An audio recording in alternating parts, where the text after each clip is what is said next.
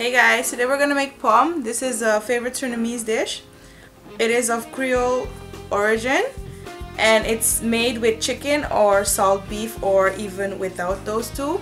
The pom plant is called, I'm gonna use my cheat sheet, Santosoma sagitifolium.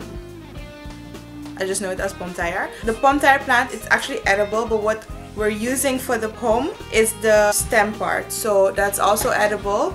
They grate it and that's what we call pom tire. So follow these steps. It's a lot of work, but at the end of the day it's amazing. You guys know how it tastes. Well, if you don't, you should try it somewhere on the road, at a restaurant. It's delicious. So for the pom you're gonna need fried chicken.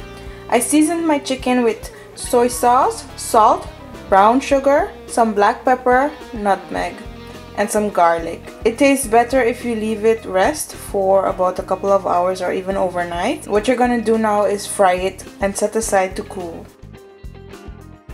What you're gonna need is a foil pan. I used a small one.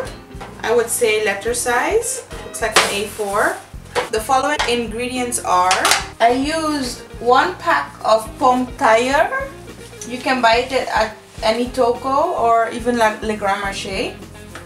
That's the only shop I know in St. Martin that sells it for now. Yeah, this is Domburg pom tire. I think any pom tire is good. This is how it looks. Salt to liking. You will also need some whiskey. I used Black Label. This is to kind of break the itchiness of the pom tire. And then the main spices are, this is 1 tablespoon of piccalilli, 1 celery stick chopped, 4 tablespoons of brown sugar. This is 3 garlic cloves chopped, 1/4 teaspoon of black pepper, and 1 tablespoon of Maggie powder. Also 1 cup of orange juice with pulp in it. So what we're gonna do now is mix the ingredients together with the pom tire. You're gonna add 1/2 tablespoon of whiskey, your orange juice, and all your spices, and then you're gonna mix this. Add your 2 teaspoons of salt and mix it.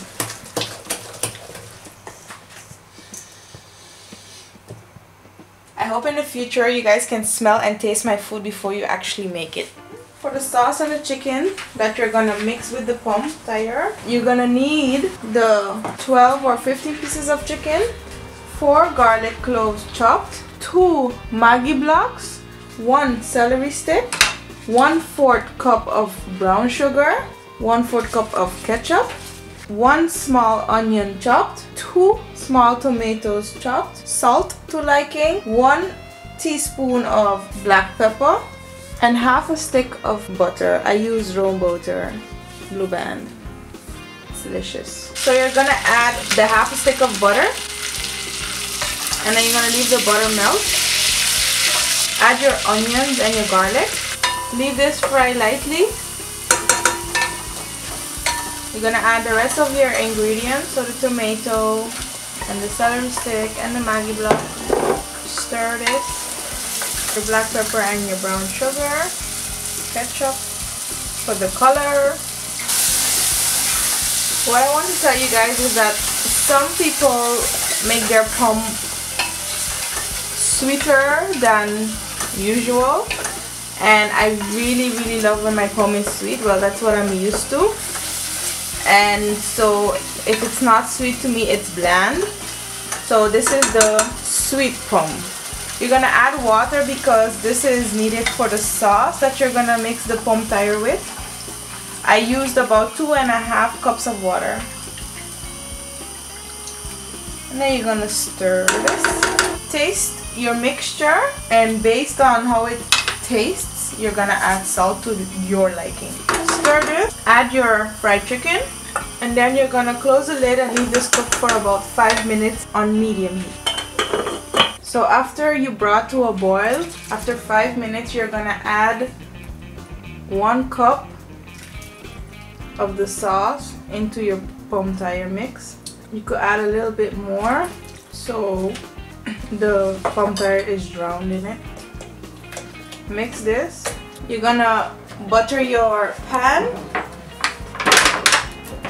Then you're gonna layer up the foil pan. So you're gonna put about 2 cups of pom and flatten this or even it out. Then you're gonna add 4 times 3 pieces of chicken.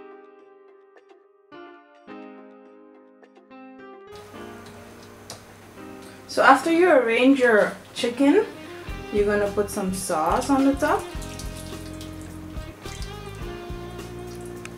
So I would say 1.5 cups of sauce. And then you're gonna add the rest of your pom tire.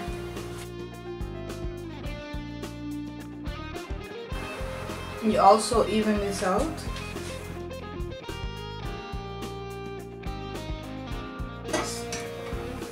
And then you're gonna add about 2 cups of sauce to the top of the dish.